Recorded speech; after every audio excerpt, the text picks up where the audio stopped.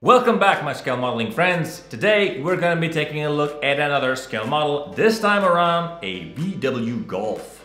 For those of you who are unaware, Italieri is an Italian-based company that is just like Revell for Germans or Americans, or Airfix for Brits, or Tamiya for the Japanese. They are a scale model manufacturer that makes all sorts of scale models, from tanks, planes, boats, cars, figures, diorama pieces, you name it, they do it, they produce them. This time around I have chosen to showcase one of their civilian cars, VW Golf. Bam! This box, it's really rather lovely, and I think we should just take a look inside the box and see what's inside. Hello and welcome. If you have just joined me, my name is Tomo and this is the inbox review of the VW Golf GTI 1976/78 series in very sexy red color.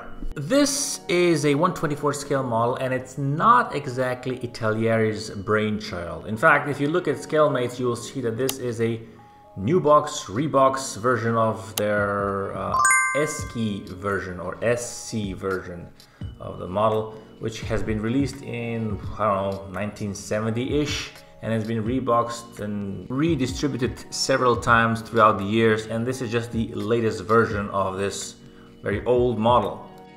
The age of this model really doesn't show on the outside. As you can see here, we have nice clean lines, no flash, no dreadful seam lines. It's just a nice and clean model with a nice engine compartment. It's really rather wonderful to look at, honestly. Where the age does show, however, is on the interior pieces.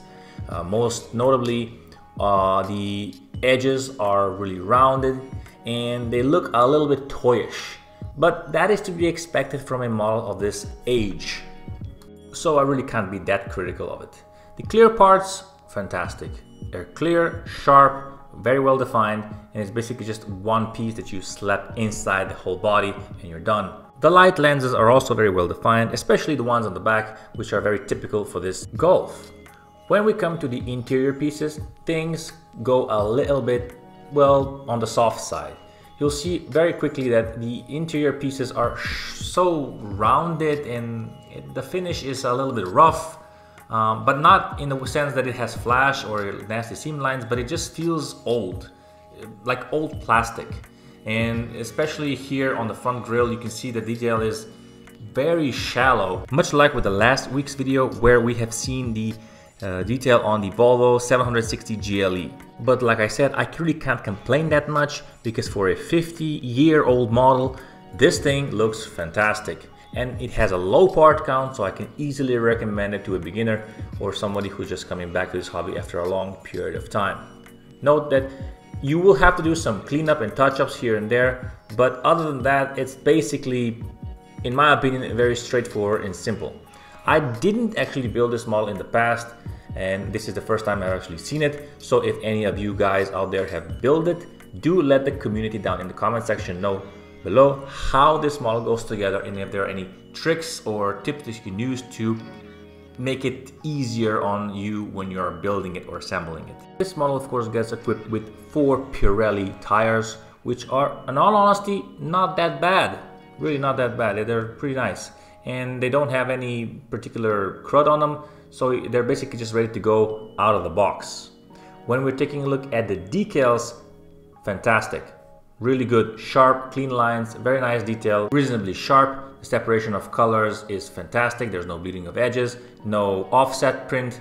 Good. It's really simplistic in nature because you only have basically license plates and markings for countries, but you do have some dashboard elements and those little red stripe that goes all around the car, which makes it a GTI, but you can easily paint that with no problem. The instruction manual is really straightforward and simple. It's a fold-out piece of paper with nice and clear to follow steps. Maybe a little bit cluttered sometimes, but still pretty reasonable. Well, congratulations, you have made it again to the end of my video. Thank you. I much appreciate it. Why don't you celebrate by clicking subscribe and like? Anyway, thank you so very much for watching, and I'll see you soon in the next one. Bye.